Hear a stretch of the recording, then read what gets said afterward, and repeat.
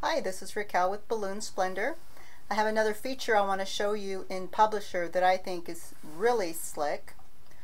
I find it up here in the Shapes category.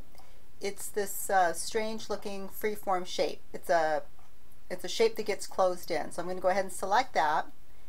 And I'm going to go ahead and draw something that's going to look kind of like a frond, or like a 260 or a 160 accent that might come out of like the top of a column, for example.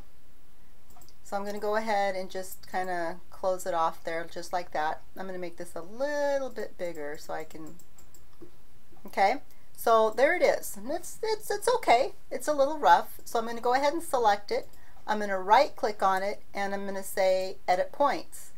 And everywhere you see one of these little squares, you can go ahead and grab it and you can change it up a little bit if you want. So, you know, the fun part about playing with these features is that you can be on here all day long fine-tuning things. So that's how you do it. You can do really gross changes too if you wanted to. You literally can do whatever you want. So I'm going to go ahead and put this back. So that's something there. Again, if you want to change the thickness of a line, you do that here under weight. You can go really thin or you can go super thick. Okay, you can also change it into dashes or other patterns if that's what you want to do. I find relatively thin lines works best for the mock-ups that I do. Let's see, what else was I going to tell you? Oh, yeah. So you right click on it again. Whoops. Click on the picture, right click, and there's something called Open Path. Okay, and you'll notice that down here, the circle's a little bit different and it's touching it here. So what we can do here now is we can take it and we can change the shape. Okay, so once you get the frond exactly the way you like it, you can Control, Copy, and Paste, and you can grab this over here and you can change it up a little bit, right? So your fronds can have different shapes. I just copied and pasted again.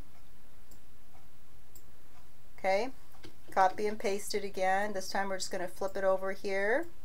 So this is another way that you can make different balloon accents. Obviously, if you were going to do this for a client, you would spend a little more time making sure that it's a little more even.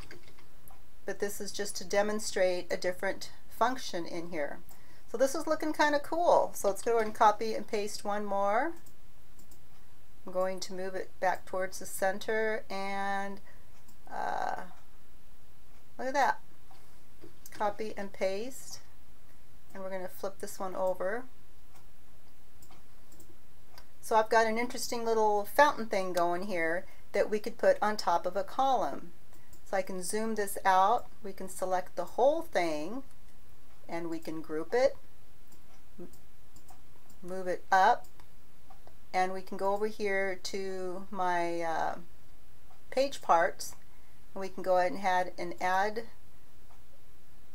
the column. I'm going to go ahead and lock my aspect ratio on that. I just right clicked it for a quick little menu so I can shrink it down a little bit and keep everything in proportion. Okay, look at that.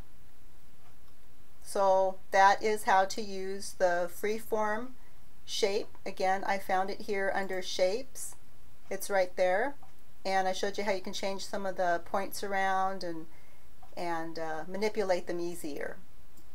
And again, to change the color, whoops, we can just select it and go to the fill button, and you can change it to whatever color you want.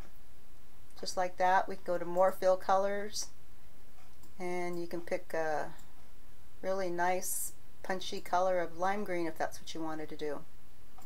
So enjoy the tutorial. Thank you.